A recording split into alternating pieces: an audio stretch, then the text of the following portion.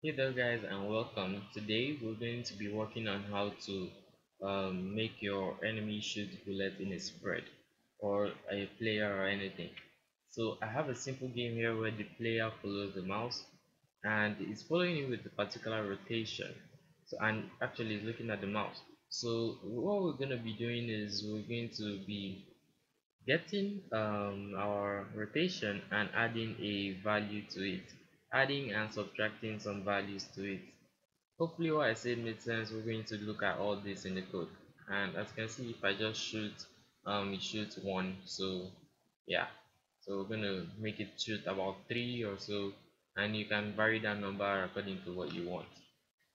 So here we have our simple gun. So this is my gun scripts for my player, and yeah, this is my player, this is my gun. So the gun, I'm not using the countdown system anymore. I'm using one other system which is really weird and I don't really like it, but anyways, that doesn't matter. If this is in a function like this, yeah, it works. And if it's even if it's not in a function, if it's just like this, it also works. So anyone that is better for you, by advise you put it in a function anyway, so that we can organize your code. So yeah, we have our shoot function being called every time that we press the select key, and the select key is the spacebar by default. So here what we're going to be doing is we're going to look through an array, and it's going to add a particular amount to our particular rotation at that point in time. So actually I'm going to get rid of this because yeah, we need the raw code. And if you want to do this in a kind of different way, you can do it by having some variables, but I want to keep this tutorial simple for beginners. Okay, so yeah, I want to keep it simple. So what we're going to do here is we're going to say for I, or let's say for angle, in the array. So what this is going to do is this is actually called a for loop, if you didn't know. So it's going to look through this and whatever is in it, whatever is in the code. It's going to look through it according to the number of or according to the number of values in this array, or according to, yeah, and it's going to use the values in this array. For example, if we have a 1 2 3 sorry, 1 2 3 and a 4. What this is going to do is it's going to pick one and say angle is equal to 1, and it's going to look through this array. So anywhere here where you can see angle, it's going to fix in 1 there. To come again and make array equal to 2, do the same thing. Make array equal to 3, do the same thing. And yeah, it just keeps going on and on like that. But when this is done, when it's done with 4, it's going to break this array and continue whatever was left down here. So yeah, that's what we're going to be doing. And here we're going to, these values will be we're going to start with a 3 spread for a start. So this value is going to be a 0 0.1, sorry, a minus 0 0.1. Then the other one is going to be 0. Sorry, the next one is going to be 0, and the third one is going to be 0 0.1.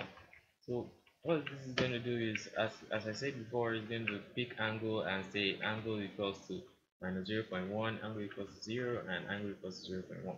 So what this is, we're going to add our current rotation by this angle value.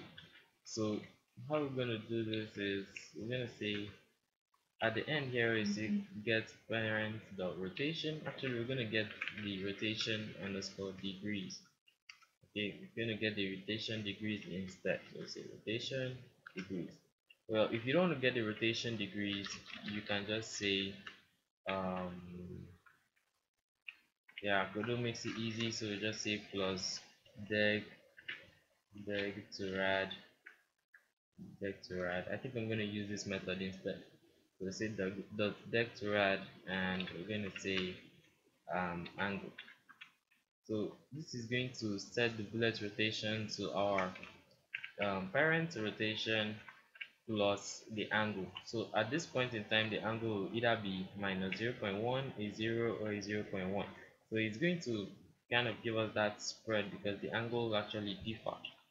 So yeah, we're gonna try that out and see how it turns out.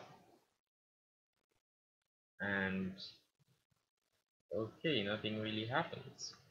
And I think actually I'm sorry, this problem was from me. My other stuff were in here and I just had to bring it out here. So actually your gun will most likely have a delay, and just make sure that that delay is outside of this for loop, because if it's inside the for loop it's not really gonna work. And another thing I made a mistake in is the angle. The angle right now is going to add zero point 0.1 to its rotation, not its rotation degrees. I'm sorry for that. We don't need to convert this to a radian value. It's already, according to what I've written here, it's already in radian. So if you want to change this to something like um, rotation degrees, like if you're using a rotation degrees, you can just say rad to deg, rad underscore rad to sorry rad to deg, and you just put this in. That's only if you're using a rotation degrees. Okay, so yeah, I think that should be it for this. I'm going to run it and I'm going to show you. Sorry, down here, and if I hit the space bar, you can see that three spread bullets there. So if you want to increase like the spread, you can just go ahead and increase the values in this array. And if you want like a more spread, what you're going to do is here you just say minus minus 0.2, and make sure that they have a particular value addition. Like here you can see minus 2 plus 0 0.1, yeah, minus 2 point 0 0.1 to give you this, plus 0 0.1 to give you this, plus 0 0.1 to give you this. So yeah, we're doing it like that so that we can have an equal distance between bullets. So here we're going to add again 0 0.2. Okay, we're going to try this out, and you see that it's going to give us 4 bullets, sorry, 5, I think, yeah, I think 5 bullets there. So here it is. The spread is nice, everything works nicely. If you want more, you can just increase the number, and yeah, all those things will add up and all that stuff. Another way you can automate this value, like add it automatically, is by using a while loop. And I don't think I'm gonna go that way because I really want to keep this tutorial short. I don't want to bore you guys with all that stuff. So yeah, I think that's it for everything. I think I'm going to leave the code for that in the description. Maybe if I don't, just remind me in the comments. Thanks. So yeah, I think that's all we need. Thanks for watching. If you have any questions, as always, leave it in the comment section. I'm going to leave this project on GitHub so you can go there and download it. Yeah, I think that's it. Follow me on Instagram, Twitter, and Facebook. Sorry, nobody uses Facebook anymore. Yeah, thanks again for watching and goodbye.